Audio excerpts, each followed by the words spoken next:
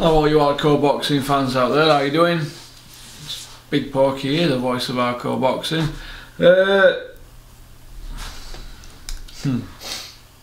Eddie Hearn, Frank Warren, Tyson Fury, Bob Arum, they're all bought Johnny Nelson, they've wheeled Johnny out.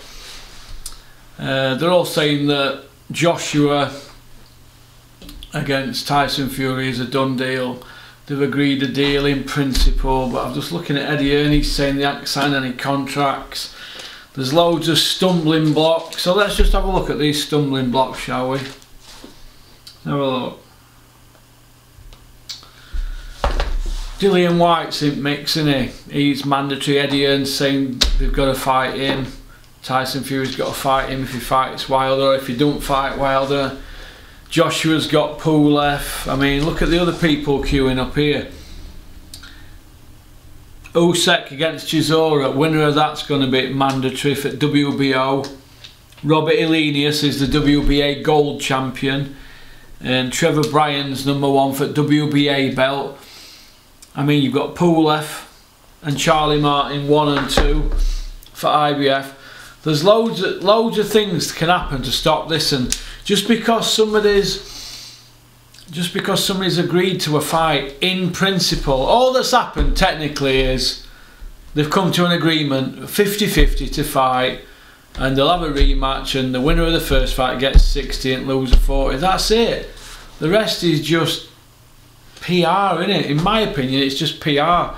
They're trying to take people's minds off the Joshua speech, and there's all sorts of things going on. I mean, does anybody even believe that with Joshua with his leg brace? I mean, why would he want to put himself in full view at Wales media walking around in a leg brace? But yeah, there's no doctor's stuff off about that or anything like that. Are they trying to park Joshua up so he don't fight Pulev, so he gets an exemption, then can go straight into the fight with Fury after the Wilder Fury fight?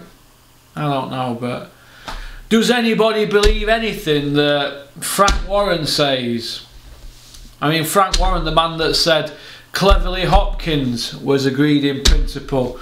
Ricky Burns against Broner agreed in principle. I mean, Eddie Hearn, the man that said Froch Chavez were a done deal. You know, you can go on forever, can't you? Bob Arum, the man that teased us for 6-7 years with Pacquiao Mayweather, when they fought, it were a dog with fleas, wasn't it? They stunk the place out, didn't they? You know, it's you know what, these people, right, the promoters, aren't they, and self-promoters, pound notes win the day, don't they? But I don't believe any of it. And all the cult, the little cult, the Johnny Nelsons, the Gareth A. Davis, even Coogan's part of the cult now. They're wheeling them out left, right and centre. Bean! They wheeled Bean out straight away, didn't they, Monday morning? You know, it's I don't believe any of it. Bob Arum's a master of this, isn't he? He's a master. He's been at it years. They know how to sell a fight. This is just a beginning. There's a lot of chess moves, and there's going to be a lot of this. There's going to be a lot of that over the next probably year, 18 months. So I wouldn't get your hopes up too much. If they've agreed a deal, that's good, innit? But it could only ever be a 50-50 the first one, couldn't it? Because you've got Tyson's won every belt and it's lineal. Joshua's never had a Ring Magazine belt, so he's not lineal, is he? And he ain't had the WBC. Tyson's that clean sweep. Joshua's a paper champion. He should go with a begging bowl, Joshua, and accept 40%. And if he loses, 30% in rematch. So they've had a touch, the matchroom lot, with 50%, if it happens. They've had a touch with that. I mean, they'll get beat against Fury, so they get 90% of all the money generated from 2 massive fights. They've had a touch, haven't they? And Eddie Hearn will get so much of that. Come on.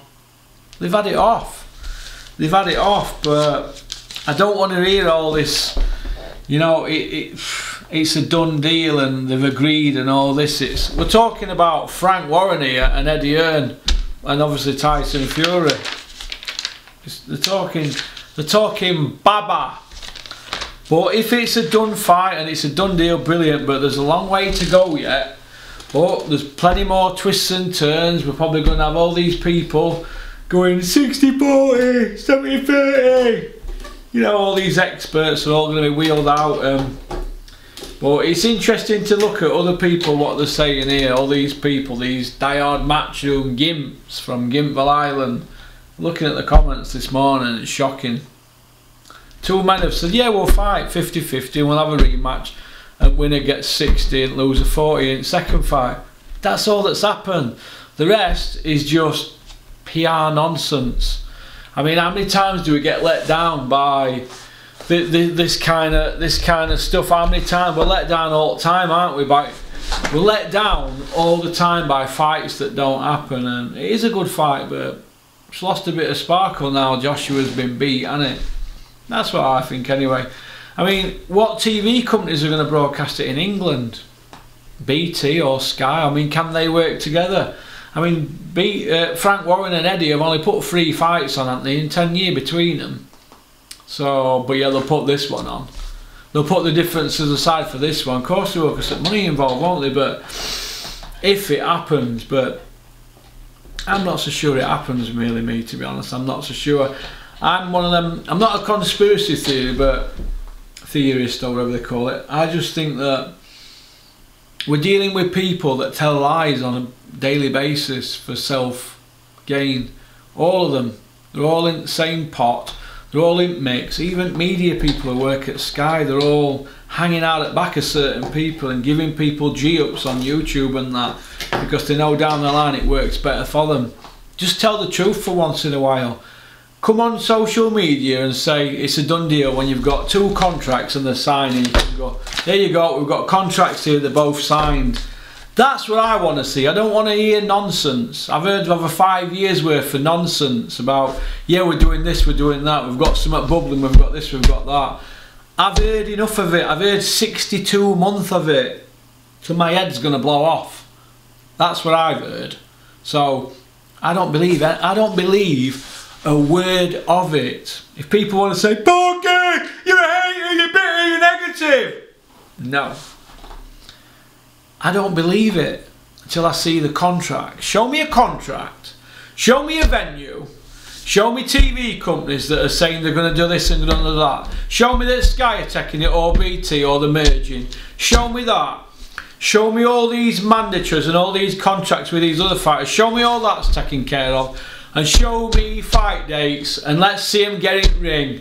Then I'll believe it. Till then, it's a load of old pony. So peace out. Don't have nightmares.